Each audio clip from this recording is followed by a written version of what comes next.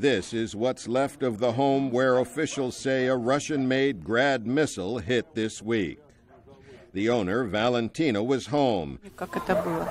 She says something hit her in the head and she fell down. She couldn't see, but she crawled in the direction of the doorway. I came out and nothing was left. The house is gone. Nothing is left. I was in shock. I'm in shock now because I grew up in this house. It was my parents' house.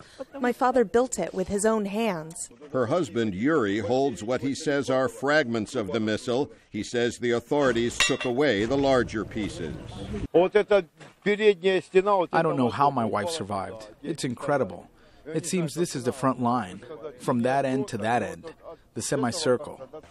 Yuri and Valentina have moved to an apartment elsewhere in town, but Valentina says she's not going any farther.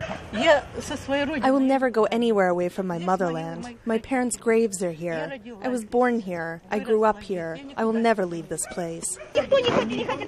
Down the street, the arrival of reporters and Ukrainian officials sparks an argument. Some neighbors are eager for the rebels to return. This man sent his children to safety in Russia. We didn't ask you to come from the West. Mind your own business. Go to church. Do whatever you want. We just want this. If we want to go to church, we go. We want to live here and work.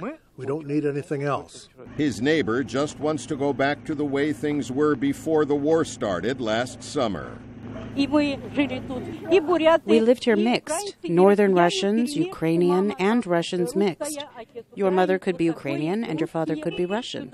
Russians came here to restore Donbass, the mines. Everything was fine. We want peace, peace, and peace. At City Hall, workers prepare plastic sheeting to patch damaged windows and roofs and worry about the rebel advance.